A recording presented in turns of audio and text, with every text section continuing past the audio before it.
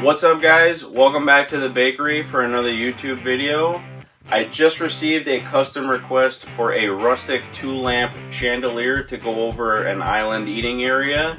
So I went ahead and searched through my scrap metal selection, got the customer's approval on the materials to use, and I thought I'd take this opportunity to walk you through making a 2-lamp chandelier out of this. Okay, so before we get started on our chandelier piece, I went ahead and just sketched up something real simple, rough idea of what we're looking at here. This is going to be a 2-lamp chandelier that's going to hang over, I believe, a customer's island or like eating area. So we're going to cut this chain into 2 different sections and lay out the shape we want in our chandelier. And it's also going to get the chain into some smaller sections because we're going to let this soak in some rust remover solution. So let's get it cut up.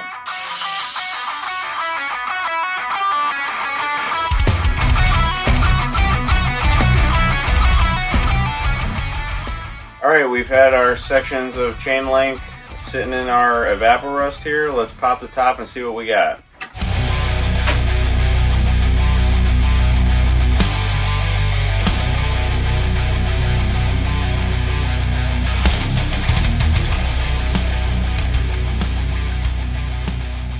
Okay, so we've got all the rust cleaned off of our sections of chain here. One last cleaning step I like to do is I have a small bowl of acetone here. I just like to soak the chain in this, and that's going to get rid of any sort of residue, soot, or any of the rust removing material that's still on there. It's going to give us a nice clean steel surface to weld on. So we're just going to let this soak for about an hour or so.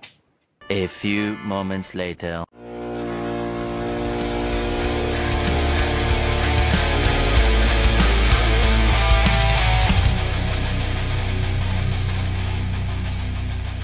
Okay, so we got our pieces of chain here all out of the acetone. I wiped them off with a towel and I let them air dry too. And then I hit them up with the wire wheel. I just let them air dry because acetone is flammable and we're going to be welding, so trying to avoid, you know. So we're going to start to lay this out in our chandelier shape and we'll start getting it welded up.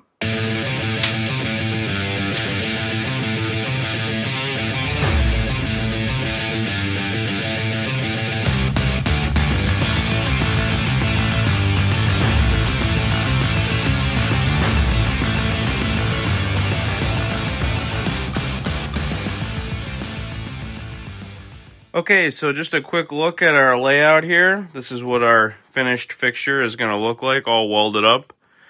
I just laid this all out by hand the way that I wanted it, or the way the customer wants it, I should say.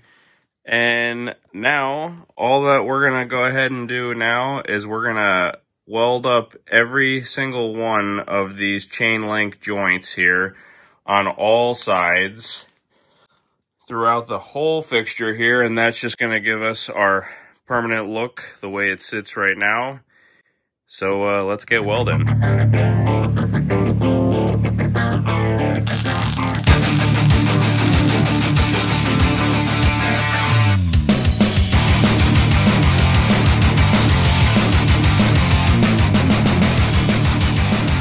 Okay, so we're all welded up. Our fixture is officially permanent. Had to get my little maker's mark in there as well. We're just letting this naturally cool down now.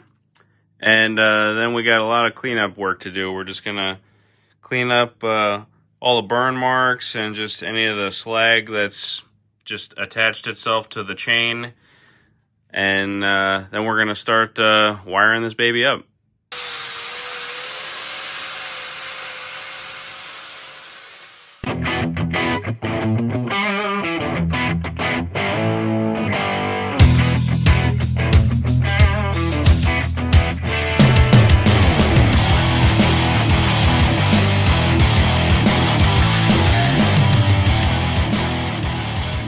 Okay, so we're all cooled down and cleaned up. This is how we're looking so far. Gonna hang from the ceiling like so.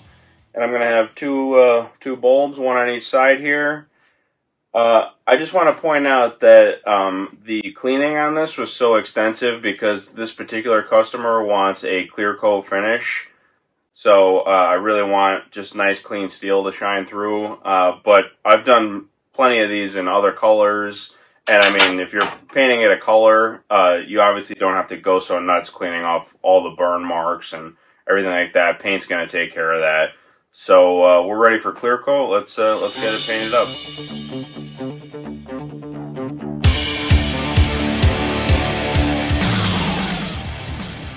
Okay, so we're all set up here with our clear coat finish on our light fixture.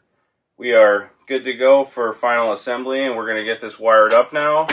Over here, I have two Bulbright lamp wire harnesses. These are both in a gunmetal finish. They're also available in like bronze and black and other finishes to match whatever you're doing in your house. Gunmetal is just going to go with our clean steel finish here. Each of these harnesses are going to get weaved in and out of these chain links up to what's going to meet like ceiling wiring in a house. And then our final finish here is I've got two big antique bulbs that are going to go on either side of this, and it's really going to make this fixture pop. So we're going to wire it up.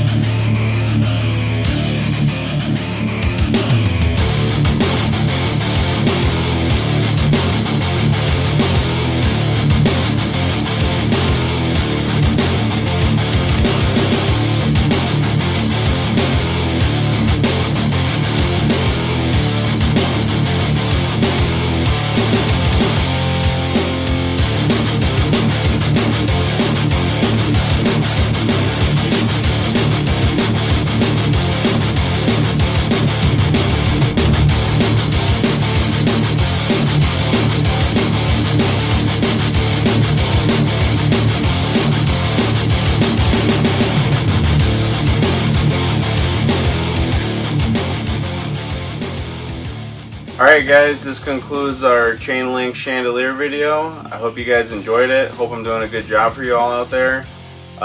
Be sure to like and comment on this video. Subscribe to the channel if you guys like what I'm making. Tell your friends. And I hope you don't mind, I'm totally going to take this opportunity to say that I have a couple more ideas. So, hope you guys stick around and stay tuned for the next video.